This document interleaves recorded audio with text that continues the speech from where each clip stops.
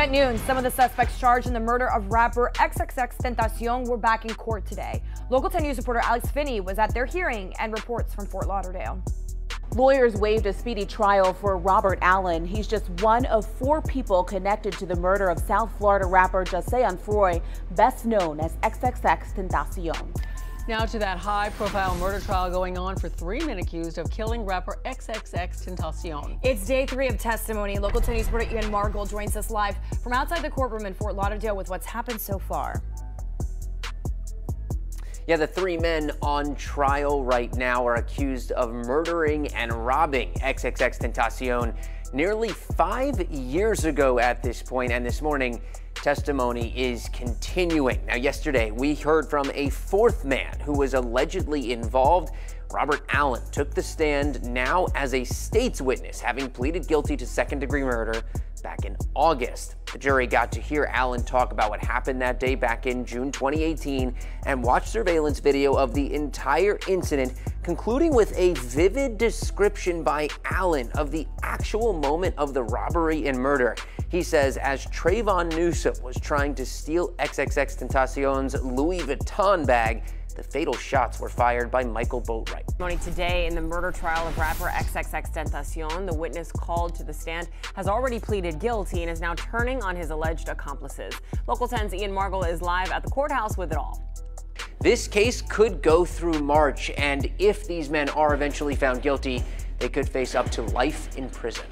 If you've watched a court drama, then you know that inevitably the case will take a turn that no one sees coming, and one side or the other will have to adapt to what has been revealed so that things can continue on or make their way to their natural conclusion. Despite it being years after his death, the case of XXXTENTACION is going on right now, and it's heading in a direction that likely no one thought, because instead of just focusing on the men who were caught taking the life of the rapper, the defense team for them is blaming none other than Drake for his death. How does that work? Well, we'll break it down for you. But before we do that, go ahead and do us a favor by leaving a like on the video, subscribing to the channel, and hitting the bell icon so you never miss an upload from us. Do you want the chance to win a brand new iPhone 14 Pro Max, MacBook Pro, or a $500 Amazon gift card? Find the hidden message that's in the video, comment it down below, and subscribe to the channel for a chance to win one of these amazing prizes. Don't forget to hit the like button, and good luck. And with that being said, let's get straight into the video.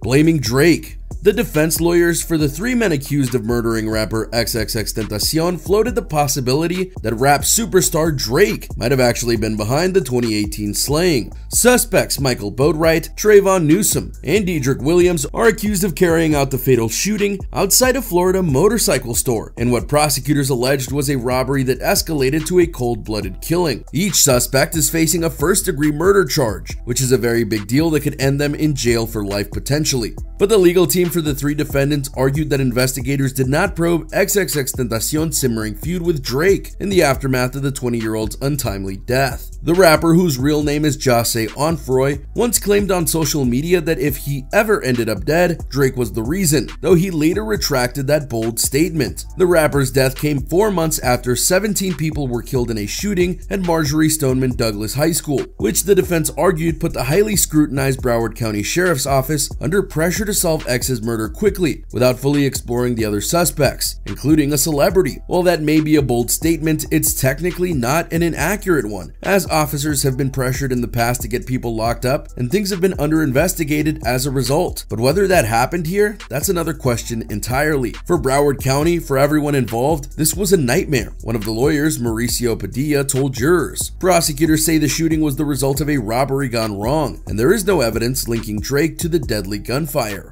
The crime. Boatwright, Trayvon, and Williams are accused of going to Riva Motorsports on June 18, 2018 to buy masks with plans to commit armed robberies, but decided to target X when they saw him inside the store, prosecutors say. As the rapper left the store in his BMW, Williams cut off the sports car with his SUV as Boatwright and Newsom rushed X's car to rob him, prosecutor Pascal Achille said in court. The trio grabbed about $50,000 that X had in a Louis Vuitton bag before Boatwright shot him multiple times without any provocation, she said. The trio of men are tied to the shooting through surveillance footage and cell phone spots, as well as the testimony of Robert Allen, a fourth man implicated in the rapper's death who took a plea deal and is expected to testify during the trial, Akil said during her opening. Some of the men also allegedly flashed the car they swiped on social media. They go on social media and start bragging that they have this influx of cash, Akil said. They flash it like it's Christmas Day. Boatwright's lawyer Joseph Kimmick said his client was home asleep at the time of the killing, and cell phone data linked to him was a community phone used by several men. While he appeared with the money on social media that prosecutors mentioned, the money belonged to Allen and not Boatwright, he said. Newsom's attorney also argued his client was not at the scene. As noted, Boatwright, age 28, Williams, age 26, and Newsom, age 24, are convicted of first-degree murder. They would face life in prison. They also face robbery charges. Allen pleaded guilty to second-degree murder last year. The rapper was a platinum-selling rising star who delved into prejudice and depression in his songs, but also drew heat over multiple arrests, including allegations he severely beat up and abused his girlfriend. He was also infamous for how he handled things inside the rap game in terms of his music and how long his songs were, but that's another matter entirely. Right now, you likely are wondering why someone is trying to point the blame somewhere else when it's clear that the men in court are the ones who did it. Well, it's not just about who did it, it's about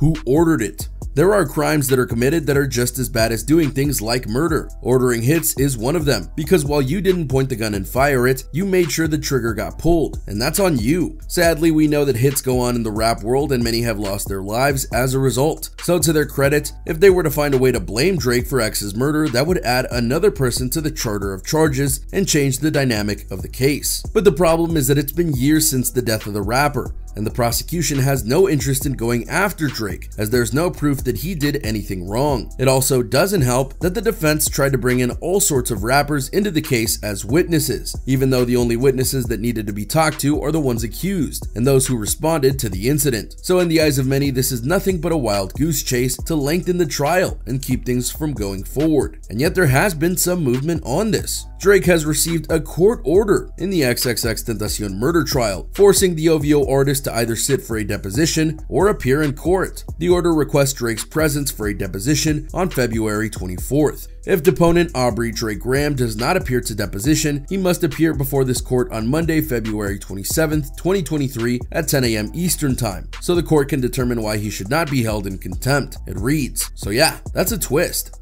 The video testimony.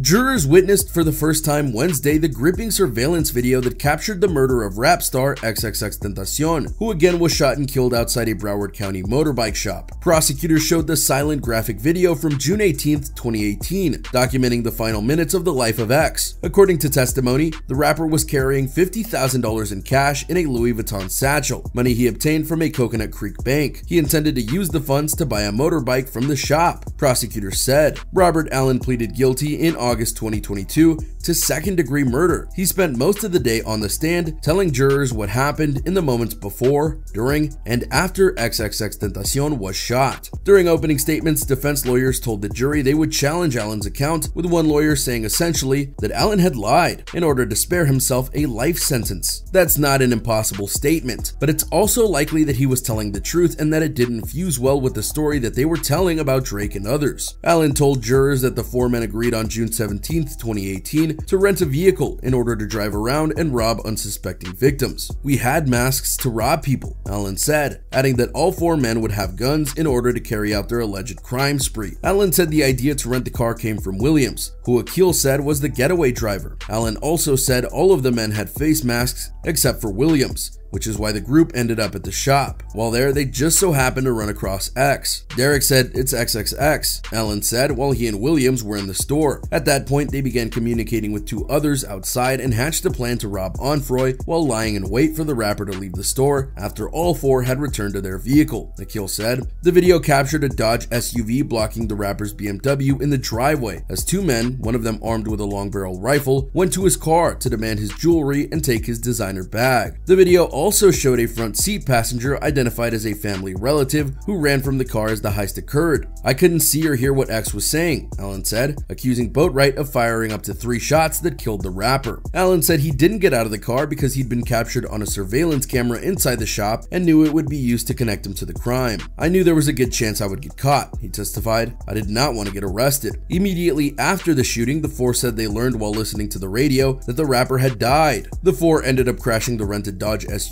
when they rear-ended a stopped vehicle just a few minutes after the killing, Allen said. They all abandoned the vehicle and ran from the scene, but reunited after Newsom returned to the scene to get the vehicle. During his testimony, Allen testified that each of the men received $15,000 of the stolen money, but he only received $5,000 because he stayed in the vehicle during the robbery. The money, he said, looked like it came from a bank, Allen said. So that's the viewpoint of the robber. But what about someone a bit closer to the rapper?